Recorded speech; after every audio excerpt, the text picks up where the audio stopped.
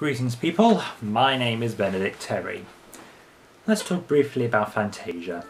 Designed to be a perfect marriage of music and animation, it represents for some the absolute pinnacle of what animation can do. And you know what happens when such a highbrow attitude emerges? The lowbrows come in and parody the heck out of it! Disney may have ruled the roost in the 30s, but it was the Warner Brothers who took that crown in the 40s, and they weren't shy about mocking the Mouse House either. A Corny Concerto is a very obvious parody of Fantasia, setting two famous Johann Strauss waltzes to the Merry Melodies' usual cartoony slapstick. So get your opera glasses ready, and let's get a closer look. Now we start with... Wait! This is classical music. I can't review it dressed like this. Much better. Now, we begin with our conductor approaching centre stage. Greetings, music lovers. First, we will hear a waltz, written by Johann Strauss. Get a proper tailor next time, your outfit's too shambolic for classical music. I'm dressed properly. Now the first of two items on our programme is Tales from Vienna Woods. In this segment we find Porky Pig and his dog out in Vienna Woods, obviously hunting for a certain rascally rabbit.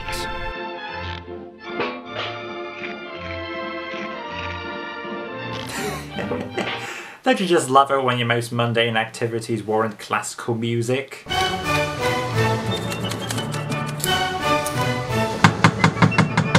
After the usual hijinks, which includes the dog nearly getting shot, Bugs throws the gun away. Unfortunately, this angers a local squirrel into deciding it's hunter season.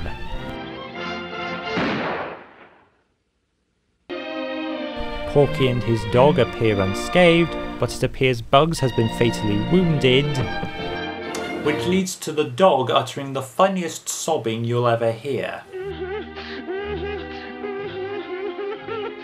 Good luck trying to unhear that when you next hear this. Porky tries to offer first aid, but then this happens.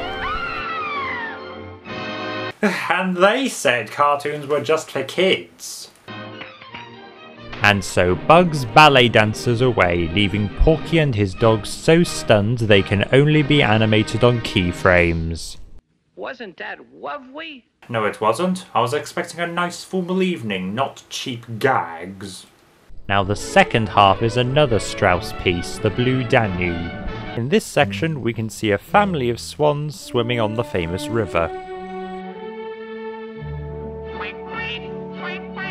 Hold up. Swans don't quack, they honk. I know it's nitpicky, but I had to mention it. This segment, a very infantile looking Daffy tries to swim along with the swans, but constantly gets rejected. Child abuse. Hilarious. Well, at least you can't dock him points for trying. While the swan family swims gaily down the Danube, a hungry vulture suddenly decides it wants roast swan for dinner. Sorry, brunch. Vulture nabs the cygnets while also showing the same prejudice against Daffy. Something tells me this was made during the war. The swan notices her children are missing and faints on the surface of the water. You'd think a river like the Danube would be a little deeper than that. Daffy notices the vulture flying off with the cygnets and immediately starts following him.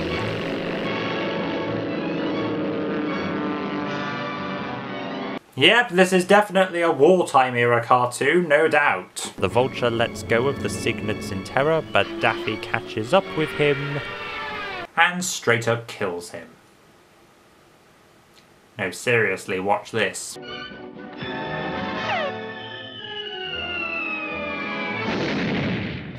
You see? The only other place you see an outfit like that is at a Christmas party.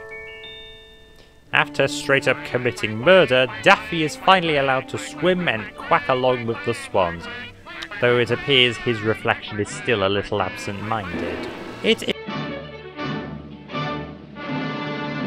And so concludes A Corny Concerto.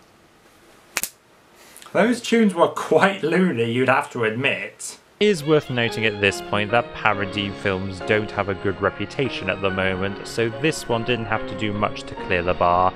But it did do a lot, and it clears the bar by a long shot. Sense of humour, just what I expect. Timing, spot on. Animation, great. Usually. If you have time, check this one out. I promise you won't be disappointed. Still though, I have been reviewing cartoons I have nostalgia for, which means my opinions are going to be a little biased. Next time though, I'm going to be reviewing one I didn't watch as a child, so let's see what we've got in store. Well, it is Halloween. I think even I can allow something a little dark. See you then, hopefully.